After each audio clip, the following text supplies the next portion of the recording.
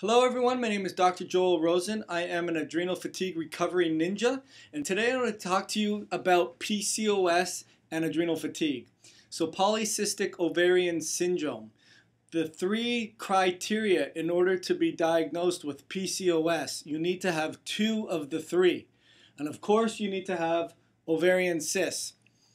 As well, menstrual cycle that is disruptive. So lack of a menstrual cycle, when you're premenopausal, when your menstrual cycle should be going, it's shorter, it's longer, it stops and then starts, or it starts and then stops. It's just not consistent, and it's very, very irregular.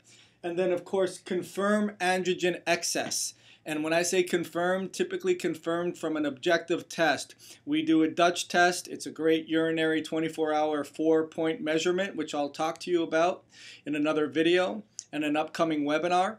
But suffice to say, you need to confirm androgen excess. You would know specifically on hair loss, hair growth in different places that you don't want it to be, like your face, your chest, your nipples, your back, balding, male pattern balding, acne, hostility, irritability, anger, rage, all of the above. So if you have two of the three of those things, cysts, menstrual cycle fluctuations, and anger or confirmed androgen excess, then you are a polycystic ovarian syndrome sufferer. So the irony is that if you don't have ovarian cysts, you're still qualified as someone who has polycystic ovarian syndrome. And a syndrome is a condition that has different classifications of characteristics, of which, if you don't have ovarian cysts, you can still have polycystic ovarian syndrome. That's number one. Number two, genetic mutations play a huge influence. And when we did the Human Genome Project, we found out that there were these mutated genes that code for enzymes that make energy happen. And if those enzymes aren't working at optimal efficiency, they can impact our ability to make energy, to make neurotransmitters, to break down hormones or make hormones. So when we have a polycystic ovarian syndrome patient, then potentially that androgen excess could be because of a faulty gene that's not working at optimal efficiency. And so there are certain genes like MTHFR, but not only MTHFR, COMT, MAO, PNMT, MTRR, MTR, a lot of SNPs. That's very important to understand what's going on with your ability to make and break hormones.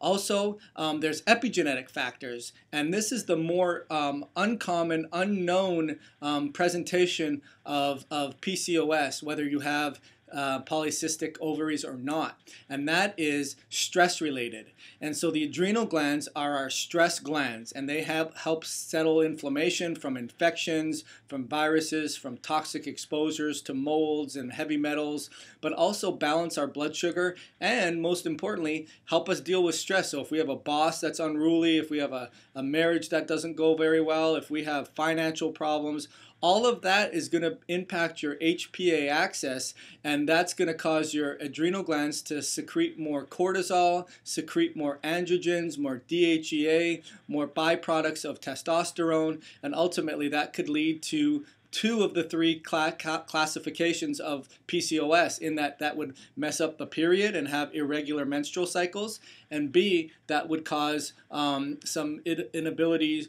or androgen excess. And so you don't necessarily need to have polycystic ovaries. And yes, stress can definitely contribute, because at the end of the day, if it's an infection, if it's a virus, if it's a boss that's yelling at you, all of that is processed through your HPA axis, causing your adrenal glands to secrete more cortisol.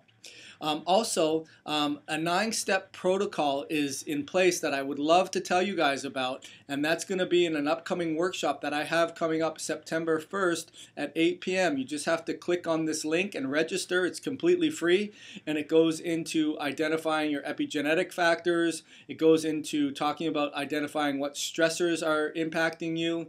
It goes into gut stuff that you need to identify, and you're going to get a lot of value. So hopefully you found this video video very, very informative, but more importantly, you log in and you register for a free upcoming workshop that we have coming up on September 1st at 8 p.m.